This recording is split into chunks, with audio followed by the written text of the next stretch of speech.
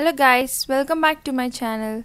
Kindly watch until the end of the video and please do like, share and subscribe. Hello guys, today let's see what happens if you hold in your pee for too long. Is holding in your pee for too long hazardous? It is normal for most people to resist the urge to urinate. Mostly everyone has held in urine at one time or another. Maybe because we are busy in our works or simply no restrooms inside.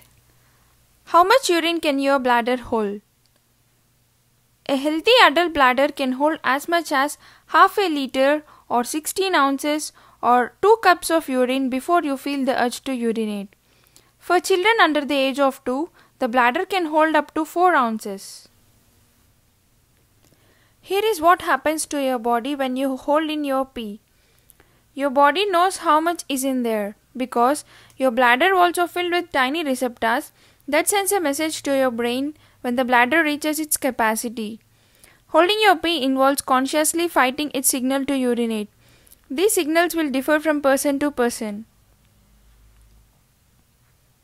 They also vary according to your age, how much liquid your bladder contains, and what time of day it is. These signals decrease at night. Fortunately, most of us have full control over our bladder function. So when we receive this message, we can choose to either relieve ourselves right away or hold it because it's really long way to the restrooms. But what exactly happens in our body when we hold all that pee in? The cylindrical sphincters in your bladder close up tightly to keep all the urine from leaking through your urethra. These little muscles are great at what they do until you make them do it consistently for a really long time. Say if you are holding in your pee on long trips several times a week.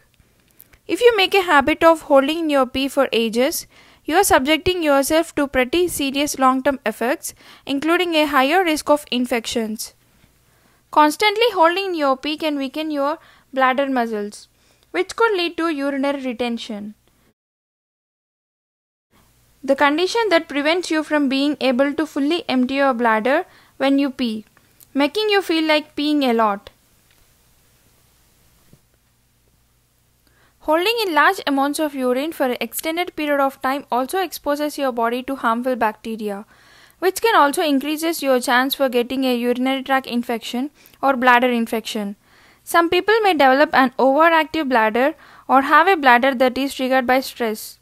For some women, the urge to urinate more frequently can increase after having children. This results from changes that occur during childbirth, including weakened muscles and nerve stimulation. If your urinary system is healthy, holding your pee generally isn't dangerous. In certain circumstances, holding urine for a long time can be dangerous. If you have any of the following conditions, holding your urine can increase your risk of infection or kidney diseases: enlarged prostate, neurogenic bladder, kidney disorders, and urinary retention. Women who are pregnant are already at an increased risk of having urinary tract infections, and holding your pee can further increase this risk. Can holding urine cause UTI?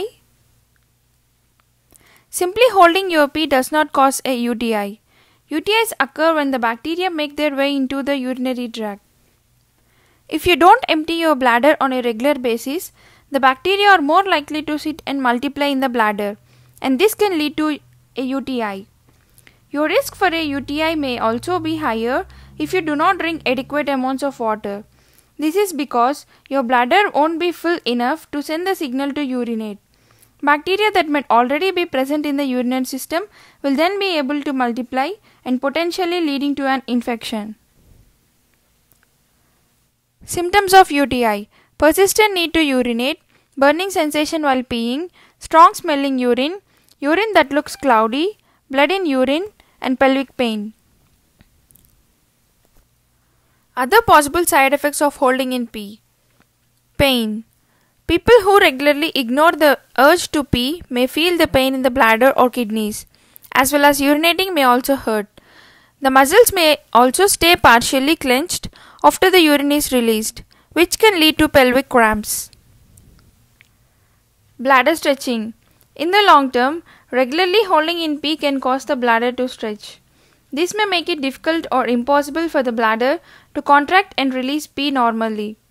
If a person has a stretched bladder, extra measures such as catheter may be necessary. Damage to pelvic floor muscles. Frequently retaining urine may harm the pelvic floor muscles.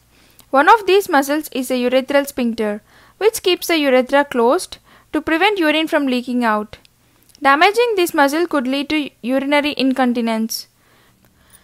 Doing pelvic floor exercises such as Kegels may help to strengthen these muscles and prevent leakage or repair muscle loss. Kidney stones. Holding in pee may cause kidney stones to form in people with a history of the condition or people who have higher mineral content in their urine. Pee often contains minerals such as uric acid and calcium oxalate. Thank you for watching. Hope you guys like this video and see you all in next video.